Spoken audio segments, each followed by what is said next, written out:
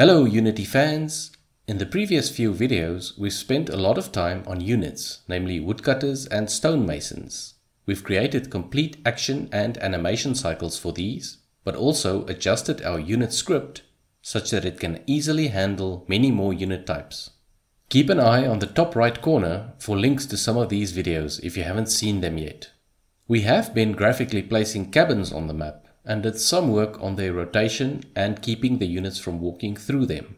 However, there is still a lot to be done to ensure the placement of buildings don't violate rules like not being placed on top of resources or overlapping with one another. We also need to make sure they integrate seamlessly into the environment without things like hanging over edges or poles not reaching all the way to the ground occurring. This requires us to make real-time adjustments to our terrain. Let's see how we manage all of this.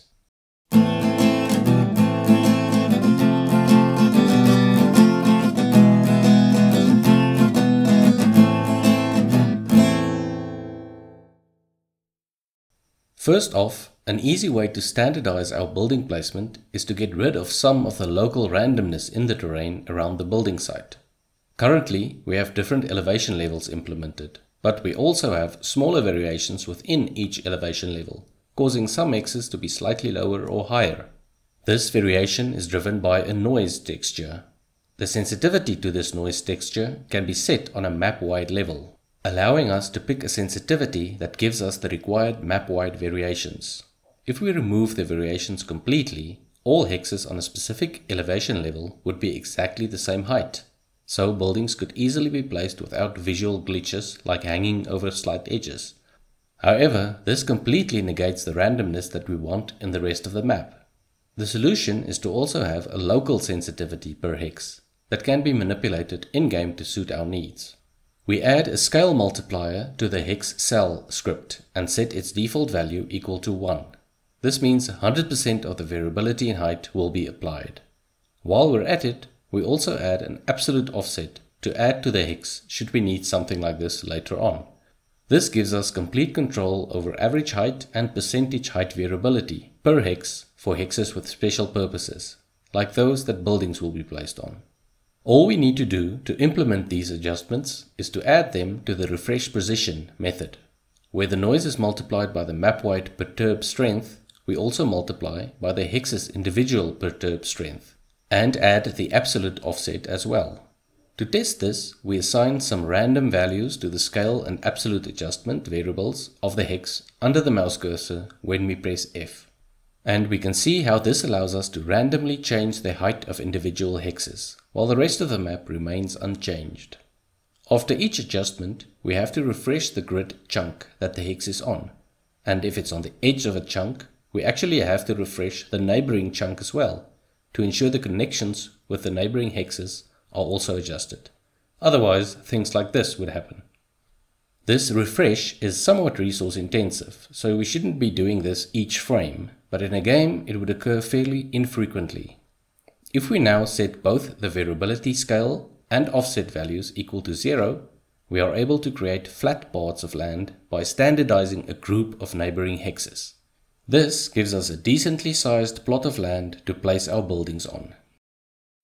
Now, in a game, we probably don't want the player to have to manually flatten out a piece of land hex by hex. We need our building placement mechanic to handle that automatically. This means that we're going to have to come up with a methodology to determine whether a certain building can be placed on a certain hex, given a whole bunch of factors to keep in mind. In this video, we will consider the rotation of the building, the size of the flat land required, not building over or too close to resources, and actually being able to find resources on the map from the intended location. We will expand our existing scripts to gather the information we need from the map and give us some visual feedback on why certain locations are not suitable for placing a building. First off, we want to make sure there is enough walking space around the cabin so that units won't get stuck easily. So for now, we do not allow any resources within one hex of the intended position.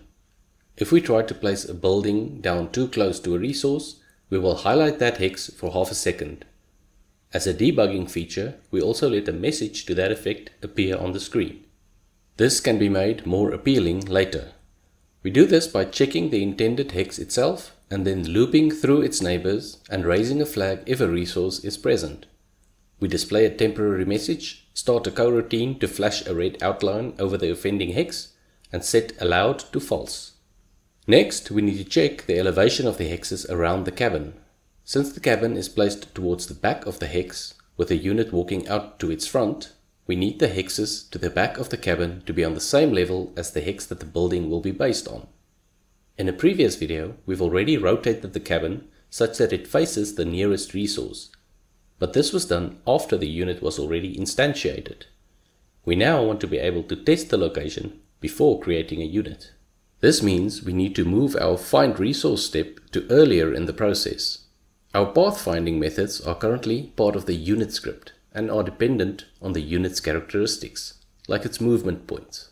We have to create versions that do not depend on a unit's characteristics, and we do this by allowing us to pass null as the unit, and then just using a default characteristic value instead of the real value in such cases. So we determine our cabin's rotation like before, and then test the surrounding hexes as follows. The base hex, as well as the two hexes behind it, and those to its left and right, all need to be on the same level. And we will flatten them out later to make sure the building has level ground all around it.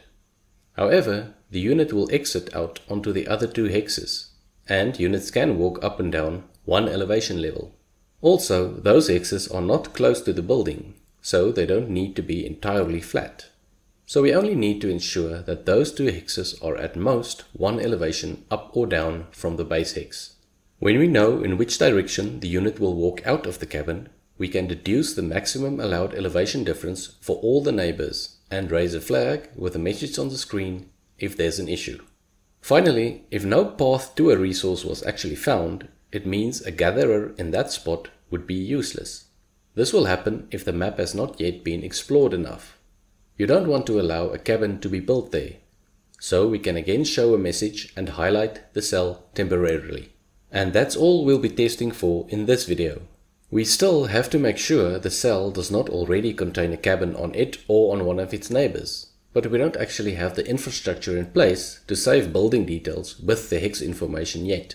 So trying to fit that in now is going to make this video way too long. No doubt a few more constraints will show up over time, so we'll eventually get back to this. To end off this video, we now flatten the land as required and place the building.